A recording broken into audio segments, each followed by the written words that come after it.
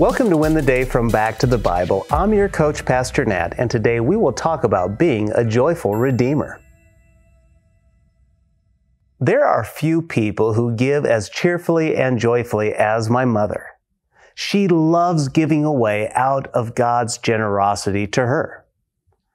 2 Corinthians chapter 2 verse 7 says that the Lord loves a cheerful giver, or some translations say a hilarious giver.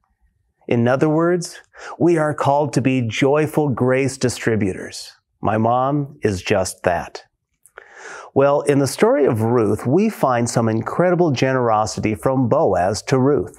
This respectful and wealthy Israelite takes notice of a destitute, widowed Moabite. He provides her with provision and protection in his fields.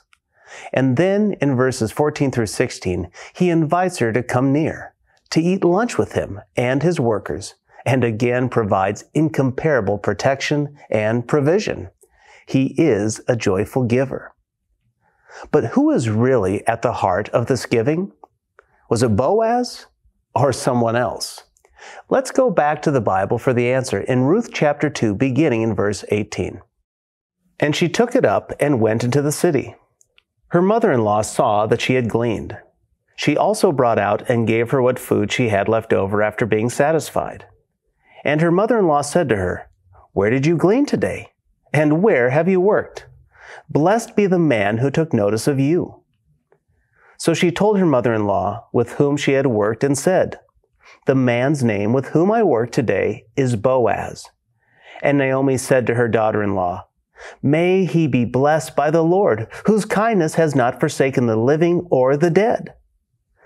Naomi also said to her, "The man is a close relative of ours, one of our redeemers." And Ruth the Moabite said, "Besides, he said to me, 'You shall keep close by my young men until they have finished all my harvest.'" And Naomi said to Ruth, her daughter-in-law, "It is good, my daughter, that you go out with his young women, lest in another field you be assaulted." So she kept close to the young women of Boaz, gleaning until the end of the barley and wheat harvest, and she lived with her mother-in-law. So we find Ruth pulling a trailer of barley back to her mother-in-law, and hanging on the side of the trailer is her doggy bag full of food for Naomi. Naomi is shocked. "What is all this? Oh, where did you find this much grain?" Ruth tells Naomi it was Boaz, and in an instant, the story takes another turn. Naomi went from full to empty and back to full again. She goes from blaming God for her miserable situation to praising God for his provision and protection. That's why she says, "May he be blessed by the Lord, whose kindness has not forsaken the living or the dead."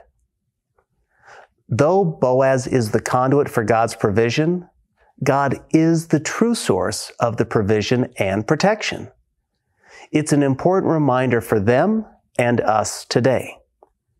And then in verse 20, Naomi calls Boaz one of our redeemers. You have heard this translated as her kinsman redeemer. This person can come in and redeem them from their painful past. Now keep this in mind as we continue through the rest of the book. We've seen so far that God is sovereign over all. He is truly in charge. Nothing is out of his sight or control.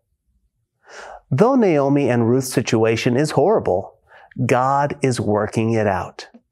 He has shown incredible sovereignty and generosity through Boaz, one of their kinsman redeemers. Today, how can you be a conduit of God's grace? How can you be a redeemer for someone who needs redemption and hope? I believe we all can do something as an agent for God. We can be light in the darkness, so ultimately people can see their need for God and his ultimate grace in salvation. Today, find that person and be that joyful giver and redeemer. When you do, God will win the day through you.